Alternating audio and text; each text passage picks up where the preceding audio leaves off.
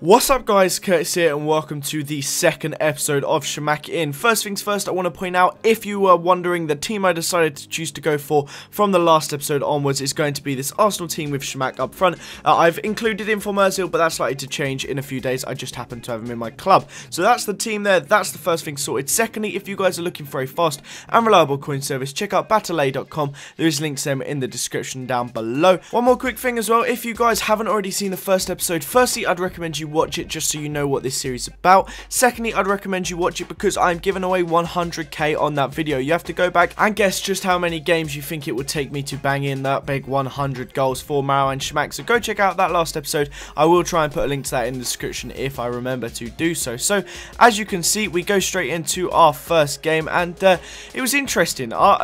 Based around how this game has been playing this season, I expected it to be a walk in the park to be getting these headers, and when I was doing ridiculous things like that, I don't know what I was doing. I just dropped it straight in front of him and things just did not seem to be going my way. Chamakh was getting just ridiculous. He was fouling people ridiculously in every game I was playing. We lost that 1-1-0, to be honest with you. The fourth game did not go well. We'd already started off far worse than we had in last year's one. I think we were on something like 8 goals in 4, so I was worried, and we go into this next game with a guy who can afford to just stick Falcao and Cam, and that's an unbelievable team. I mean, minus the goalie, that's obviously going to help having him on 6 chem, but the Colombian team is very, very good. There's a lot of pace in that squad, and I'll be honest with you, I was extremely worried, but it wasn't actually too much of an issue for us. Chamakh just seemed to have his shooting boots on. He picked up his first one here, off balance, 5th minute, a 6th minute goal. Just a really nice finish indeed. Just, I don't know, Chamakh just seems, sometimes he plays unbelievably well and sometimes he plays poorly. Now here is another example of just ridiculous tackling with him. My determination just to get the ball with him. That there could have been more than a send it off. That could have been a ban from football. That is one of the worst tackles I think I've ever seen on FIFA. So, understandably, it's a mess. Now, that right there, what you just saw me do, in my opinion, is one of the most overpowered things on FIFA. It's more overpowered than that thing KSI I did a video on the other day. That right there is insane. Now, the only problem is you make mistakes. As you saw in the first episode, in the first game even, I lost because I was trying to do that and I was stupid about it. What you have to do is with the, now look at this as well, look at those stats, mad. But what you have to do with that is you need to be sprinting with your goalie and you need to press Y to drop the ball down. If you do that and then almost instantly press LB and Y, it will put it over the top to your strikers and their defense will never be anywhere near it. Now, 9 times out of 10 you actually end up getting through on goal, so occasionally the defender will come back and pick it up, but I mean, to go from a drop kick to be in such a great position is very useful. But Chamakh picked up his hat-trick before eventually dropped to Walcott. It was like 4 volleys in a row there from our players, but he made it 4-0 for us, put the game to bed, and Chamakh had already picked up 3 goals, making it 6 for the series so far. Now, he started off the first game without a goal.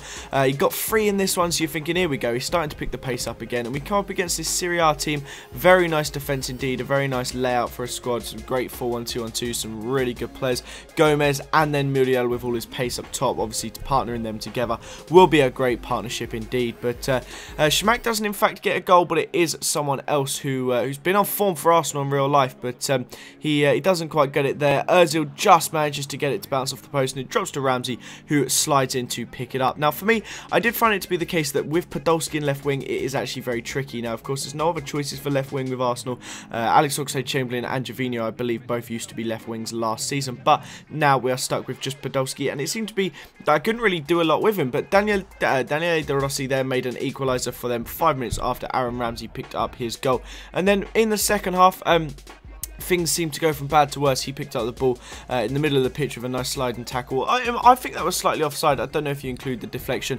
I was excruciatingly close to getting the ball with the slide tackle as well. So close, but it just managed to go past my back. We came very close-ish. Chamakh actually somehow managing to get the ball on the edge of the 6-yard box. And how he put that over the bar, I don't know. It would have been easier to score than it would have been to miss. But there's nothing we can do about that. And then the game just froze here, and I sat here waiting for ages, and eventually my Xbox had to restart it, which I will be showing you guys. But that basically meant that we didn't get to end the game. We were losing anyway, so we got the loss because we had to quit, so that's frustrating. But we end this episode with 6 games, 6 goals, and that is it. I hope you guys are enjoying Chamakh in. I am really enjoying putting it together. I do want to say thank you for Trey, for the music that is in this video. There's a link to him in the description down below. He's a really good friend of mine, so go check him out. You may have even seen him in vlogs before, so go check out his YouTube, comment on one of his latest video saying that I sent you. Thanks again for watching, guys. Have a brilliant day, and I'll see you all next time. Bye-bye.